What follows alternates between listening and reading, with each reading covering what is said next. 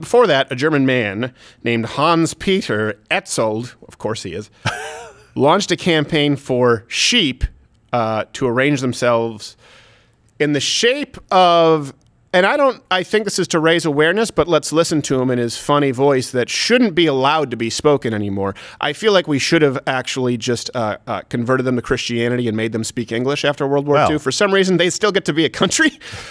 So he tried to arrange sheep in the shape of a syringe. Here we go. Schafe sind Sympathieträger in der Bevölkerung und Überträger emotionaler Botschaften. Und so können vielleicht viele Menschen emotional erreicht werden, wenn die Logik und die wissenschaftliche Argumentation nicht hinhaut.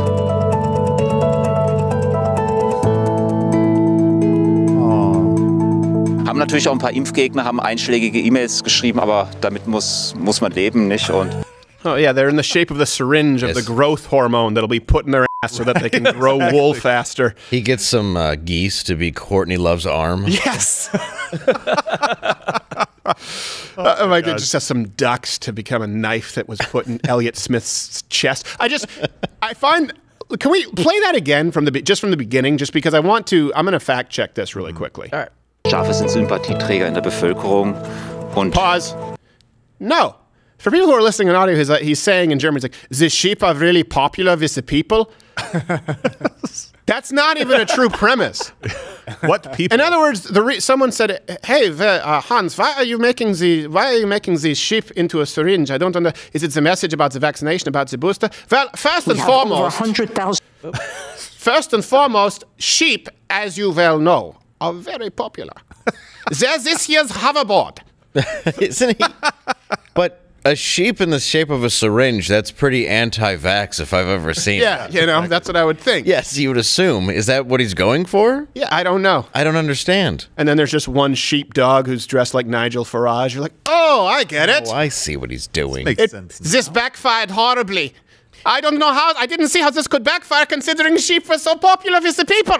Can you imagine the stuff you could get done with your life if you have the ability to arrange sheep into a syringe? Like, how much time did that take? And how drugged were those sheep? Oh, very. Oh, my God. All I had to do was give them food in the right place, and they would go to it. When I'm worried and I can't sleep, I feel like I that guy... shape syringes with my sheep.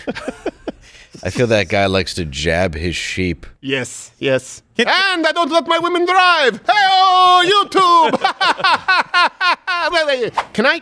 May I take a moment? You may. Do you have to drink from the toilet the entire time? It's going to be very distracting.